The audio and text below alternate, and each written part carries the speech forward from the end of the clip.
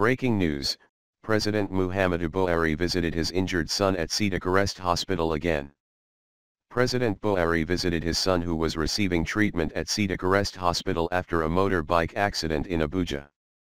But the security situation around the hospital remained tense, as policemen screened those gaining entry into the medical facility. A guard near the hospital told one of our correspondents that the First Lady was believed to have slept overnight till Friday. The dignitaries have not stopped coming. We see luxury cars every 10 minutes, we see police escorts, I can't mention everyone who has visited today. But the wife of the president slept in the hospital. She is still with the injured son, the guard who pleaded anonymity, said. It was learnt that Yusuf's friend, Bashir Gwandu, was also at the intensive care unit of the Cedacrest Hospital, Abuja. The president's son had collided with Gwandu during a motorbike race on Tuesday night in Abuja. Yusuf's younger sister, Hanan, said her brother was doing well. Hanan, in a message on Instagram, stated, "Yusuf is doing well.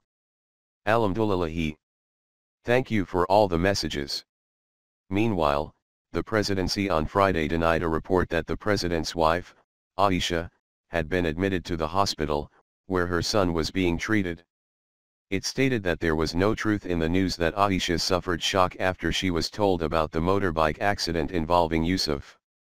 "I have not been briefed about that," the senior special assistant to the president on media and publicity, Gabrashihua, simply said on the telephone when contacted.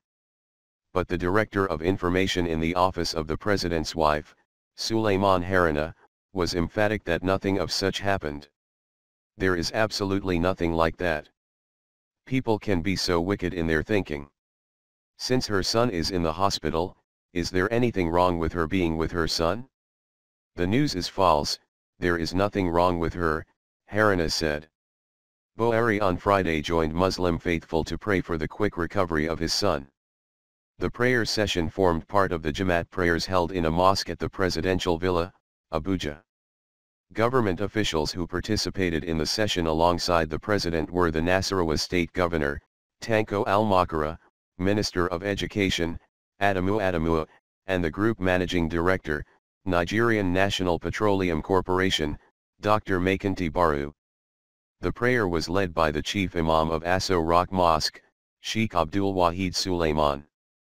Others in the prayer session were presidential aides, villa staff, among others. Suleiman urged the first family to accept the tragedy in good faith.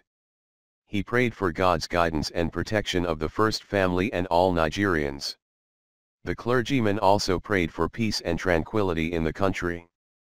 A similar prayer session was held on Thursday in the same mosque. Also, the Oyo State Governor, Senator Abiola Ajimobi, on Friday urged Nigerians to pray for the quick recovery of Buhari's son.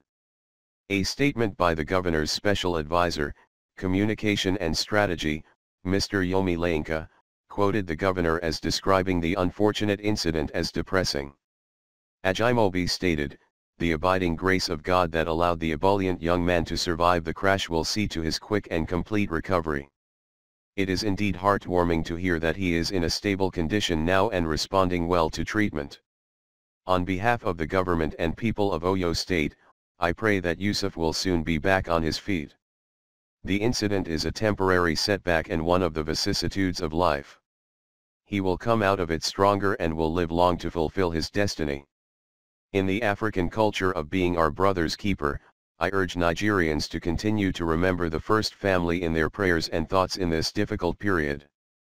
Thanks for watching World Breaking News.